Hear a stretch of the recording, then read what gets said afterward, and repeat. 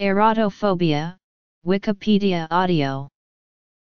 Erotophobia is a term coined by a number of researchers in the late 1970s and early 1980s to describe one pole on a continuum of attitudes and beliefs about sexuality. The model of the continuum is a basic polarized line, with erotophobia at one end and erotophilia at the other end. The word erotophobia is derived from the name of Eros, the Greek god of erotic love, and phobos, Greek for fear. Erotophobia has many manifestations. An individual or culture can have one or multiple erotophobic attitudes. Some types of erotophobia include fear of nudity, fear of sexual images, homophobia, fear of sex education, fear of sexual discourse. Types. As a clinical phobia, erotophobia describes an irrational and potentially debilitating fear of some object, person, or act that is related to sex. This fear either impairs a person's desire or ability to have sexual relationships, or completely prevents a person's ability to have sex. Erotophobia can also, in some individual cases, be a part of larger patterns of any of the following psychological problems: social phobia, avoidant personality disorder, body dysmorphic disorder, or general social anxiety problems.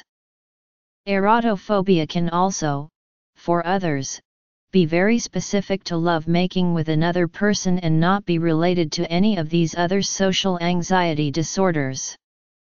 In the case of specific erotophobia, only the fear of something related to sex would be present without any other fears or syndromes. In psychological studies, the term is often used to describe degree of sexual aversion versus interest in sex. In this sense, erotophobia is descriptive of one's place in a range on a continuum of sexual feeling or aversion to feeling. Erotophobes score high on one end of the scale that is characterized by expressions of guilt and fear about sex. Psychologists sometimes attempt to describe sexuality on a personality scale. Erotophobes are less likely to talk about sex, have more negative reactions to sexually explicit material, and have sex less frequently and with fewer partners over time. In contrast, erotophiles score high on the opposite end of the scale, erotophilia, which is characterized by expressing less guilt about sex, talking about sex more openly, and holding more positive attitudes toward sexually explicit material. This dimension of personality is used to assess openness to sex and sexuality.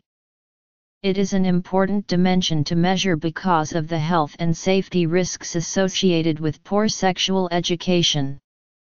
Research on this personality dimension has shown a correlation between high erotophobia scores and a less consistent use of contraception and a lack of knowledge about human sexuality.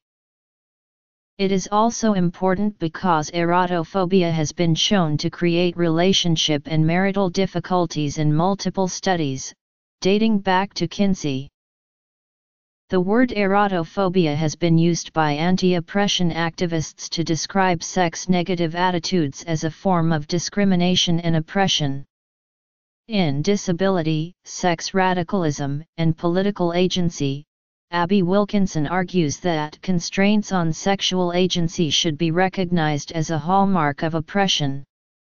In Unpacking the Invisible Knapsack of Sexual Conservatism, T.J. Bryan says, since power-based hierarchies in society form a matrix of domination, I understand that erotophobia occupies a supportive space adjacent to isms and phobias like classism, racism, sexism, ableism, homophobia.